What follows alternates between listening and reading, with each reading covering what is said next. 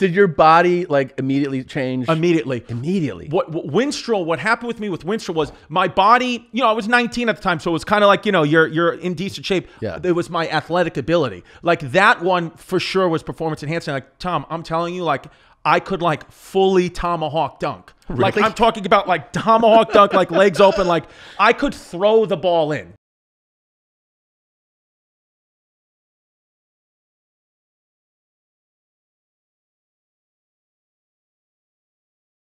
What's up guys, Derek, moreplates.com. Today we are going to be reacting to Chris Distefano's podcast with Tom Segura recently called Juiced Up, episode 10. So in this episode, I actually skimmed it through and Chris talks about his use with anabolics in the past to be competitive as a basketball player, interestingly enough. He talks about all the kind of performance enhancing outcomes he had from it, what it did for him, how jacked he got off it, what his bench press was like on it versus off it. And interestingly enough, the compound selection, the guy was literally using stanozolol for 2 fucking years straight. Like 2 years using an oral steroid straight with no breaks, which we will get into shortly about my thoughts on that. But we're gonna kind of jump around in the podcast to all the different parts about gear. So obviously it's, it's a little bit scattered, so you might have to bear with me while I jump around a bit, but some pretty, funny stories in here and some pretty interesting shit. And he seems like a funny guy, so definitely check out his stuff. It seems like he is a comedian on the rise. So like, for all I know, he's like already super well known and there's like no point in me saying that, but just in case, check him out and let's get into it. When I was using steroids, I was about 17 my senior in high school, all the way through 19 sophomore year in college when I got caught with a pack of syringes by my father. And he didn't know. He didn't know, and my father's only rule was, don't use no needles. So the interesting thing about this is stanozolol, also known as Winstrol, is most often found in oral preparation. Most people are using the pills as opposed to the Winstrol suspensions and whatnot and injecting it. So, presumably he was using some sort of test base along with his Winstrol. I can't imagine the guy was injecting Winstrol for 2 years. Like if he had the choice between oral and injectable, I can't imagine he would have been choosing the injectable preparation, but you never know. But we at least know that he was pinning shit too, not just taking orals. But Winstrol is the only compound I recall he actually names in the podcast. I could be wrong though, I skimmed through it, so I guess let's see what else he says. No needles, he's like, you're never going to use heroin, you're not going to use steroids. Okay. And then it was actually one of the only times in my father's whole life he's ever been like truly upset with me. So he was super pissed. He was like genuinely like disappointed. He was like, I thought you were like just this amazing white kid that was dominating everybody else, but you're on the fucking juice. Yeah. Like he was so angry, and I'm like, yeah, like I wanted like the competitive edge, and he was like, you play Division III basketball, like you're not going anywhere. Right. You know what I mean? Like, I can understand if you're juicing because you're trying to walk on at North Carolina, right. But you genuinely, there's a girl on your team in college, and that's a true story. Shout out inclusivity, but Like what an interesting compound choice as a teenager when you would think as a basketball player, what's the logical thing you're gonna do? Take growth hormone, Like why would I not be using something for injury prevention and or to potentially make myself taller to be a more viable candidate to make it into the NBA?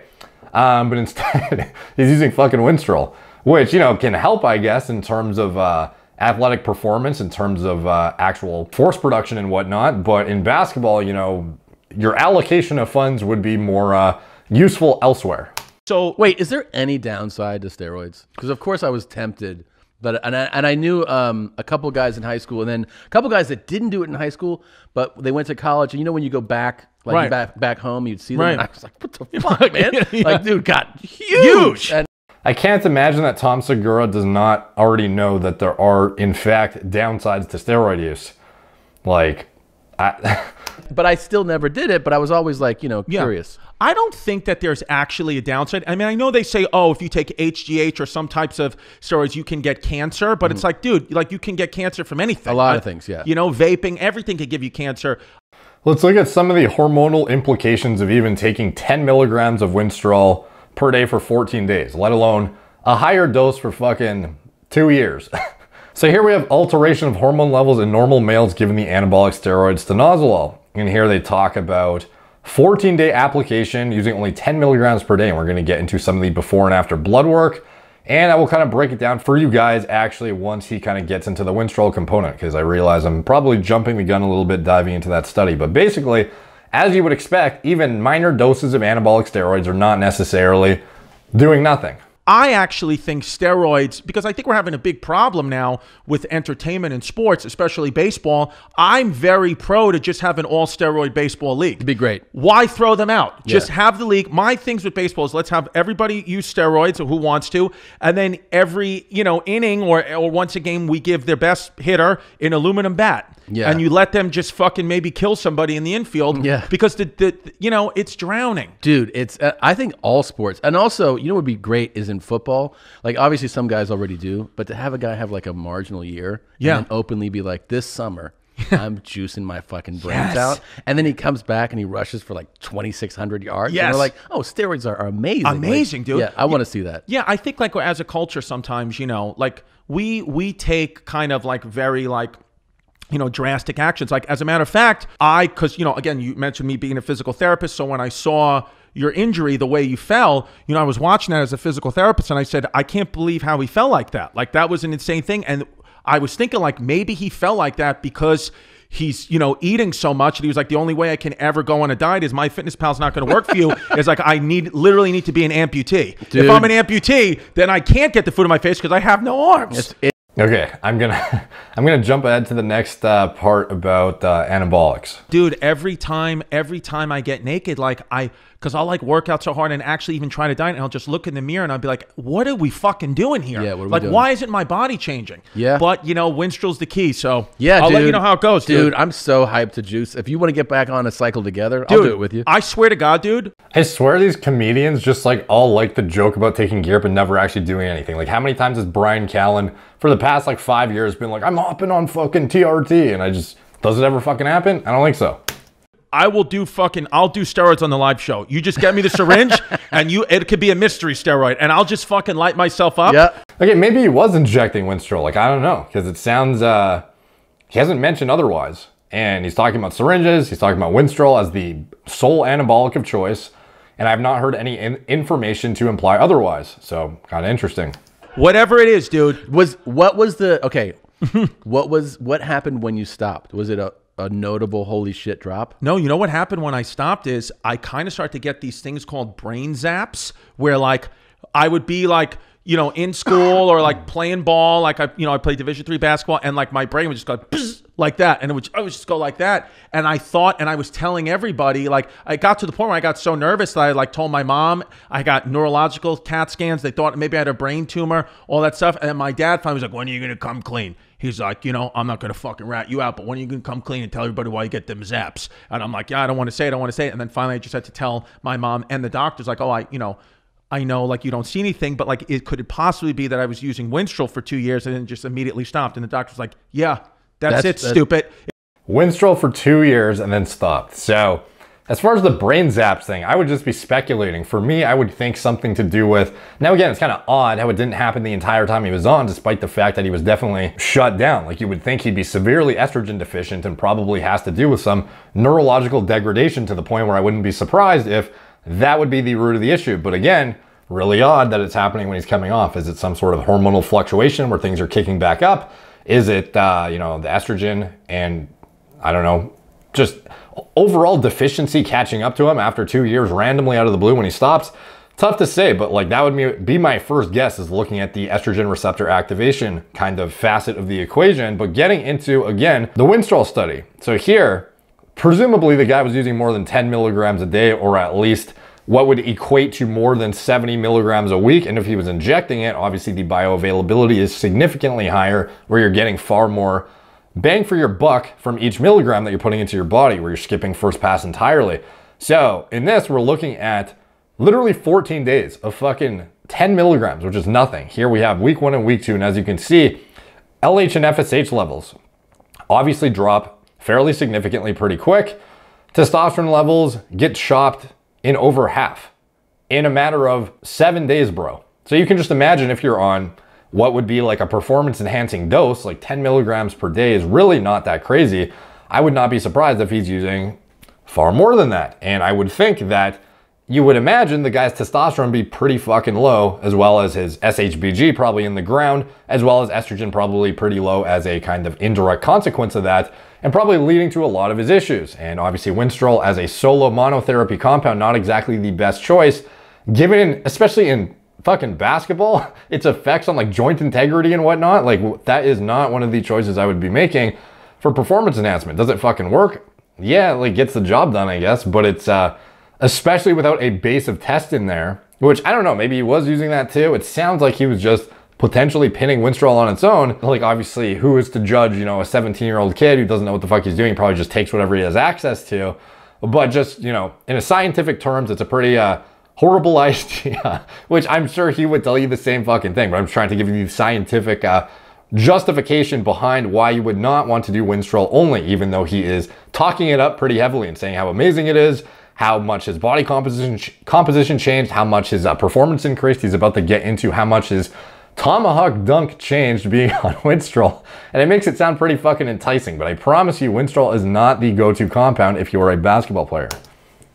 If you would have told us that 6 months ago, you wouldn't have done all these scans. Yeah, you wouldn't have just cost your mother $25,000 in hospital bills. I was like, sorry, Mom. I was like, I thought my insurance covered it. You know, like just now, did your body like immediately change? Immediately. What Winstrol, what happened with me with Winstrol was my body, you know, I was 19 at the time, so it was kind of like, you know, you're in decent shape. Yeah. It was my athletic ability. Like that one for sure was performance enhancing. Like, Tom, I'm telling you, like, I could like fully tomahawk dunk. Really? Like I'm talking about like tomahawk dunk, like legs open, like I could throw the ball in. And then when you stopped, that stopped? Yeah, I could hang on to the net. Like I like he's doing this guy would be a great advertising campaign manager for fucking stanozolol. Not that. No, I couldn't dunk like you know what it was? I could probably still jump as high as I could, but I never got tired. Yeah, never, that's what ever. One of the guys told me that he said the thing. See, the interesting thing about that is, like, I don't know how much he was using, but when you're talking about like the hematologic properties of Winstrol on its own, it's not really like an ideal compound to drive increases in hemoglobin and whatnot. Like, it's not a heavily, I don't know, erythropoietic type compound. And I'm surprised to hear that, especially given the crash in his estrogen that subsequently probably happened when he was on it for 2 years. You would not think he'd achieve such a drastic increase in like actual cardiovascular endurance. Like, that sounds kind of odd to me. Like, I'm not surprised the increases in like acute force production relative to a lack of increase in body weight, allowing him to, you know, get up and fucking tomahawk the shit out of the fucking ball. But I mean, again, not the ideal compound choice, which is interesting to hear the story. And presumably he's using like really potent shit because back in, like, I don't know how, I think Chris is like mid or late 30s right now. So when he was using this shit, it was probably a time where people were using more like pharma grade Winstrol, I would think. And if he had access to like really potent, accurately dosed shit, you know, it's not surprising that some of these outcomes we see very comparable to even some Olympic sprinters that have been busted with this shit. Like, obviously people are using it for a reason. It does work. It's just, again, in a basketball player context, would it be the most ideal choice? Like, frankly, if you have nothing as a base estrogen-wise, it is just a poor choice in general. But anyways, that's besides the point. About the steroids, he's like, steroids aren't like, it's not gonna, muscles are not gonna pop on you. Yeah. It's that you can go train like a lunatic and you're not going to be sore. So the next day you can just fucking do it again. Again and again. I would put up 2 plates and then 225. So I guess whatever that is, 250, 260, like 15 times. Really? On Winstrol. Like, dude, it was like just throwing it up. Off Winstrol, it was like, you know, a plate, maybe a 45 and a 25, maybe. That's 275. You were with 25s on each side? With 25s on each side. So whatever that was. 275. I could do it. I'm talking about like with fucking ease. Holy shit. With ease. And then in my sophomore year, in the beginning of my sophomore year, when I was still actively on Winstrol, because I told you I was playing Division III, Division I scouts were coming to look at me, like Stony Brook. Stony Brook was the big one. Queens College, which was a very high Division II,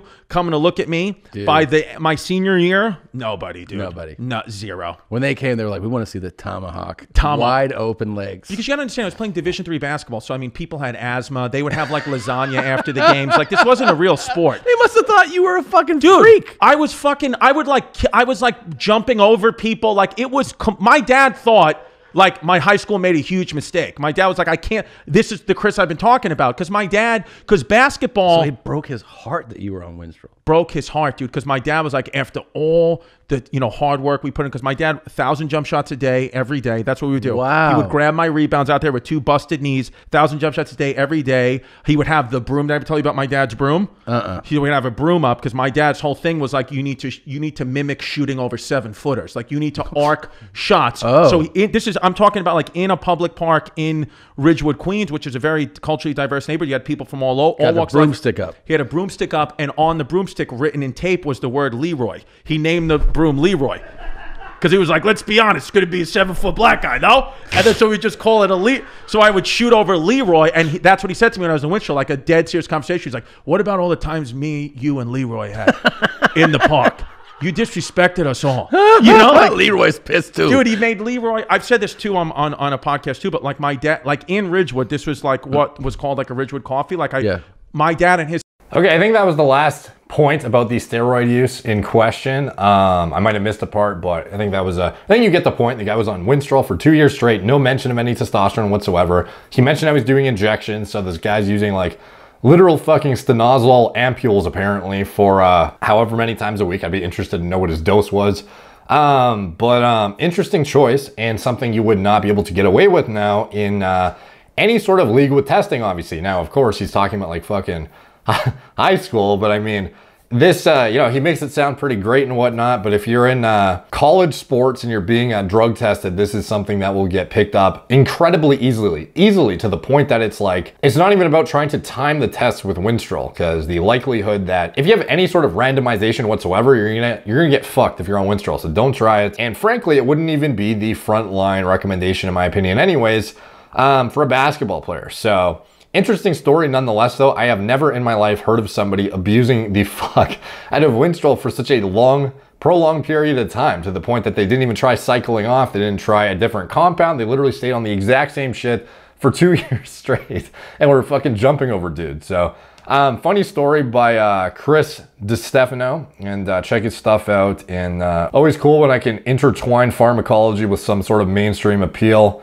And yeah, let me know what you guys think. Any comments down below. Like, subscribe, check out my blog, moreplacemordates.com. Follow me on Instagram at moreplacemordates, Facebook, Snapchat, BitChute, Twitter, TikTok, Apple Podcasts. And by the way, the side effect profile of Winstrol, aside from just testosterone suppression, it's fucking ruthless on lipids. It's ruthless on your SHBG. If you're not injecting it, you're using it orally like most people would be doing. It's going to be hepatotoxic and whatnot for your liver. It's not exactly a ideal compound to be deploying. And that's something I just thought I would bring up. Like, there's a lot smarter choices. So anyways, if you want to support the channel, you can check out anything I'm associated with in the video description below. My TRT clinic, it's all telemedicine from the comfort of your own home, as well as my recommended lab tests and diagnostics, especially if you're planning on doing exogenous hormone assistance. You should have accurate and high quality baseline blood work, mid-cycle blood work, and post-cycle blood work. Do not neglect your health when it comes to this shit.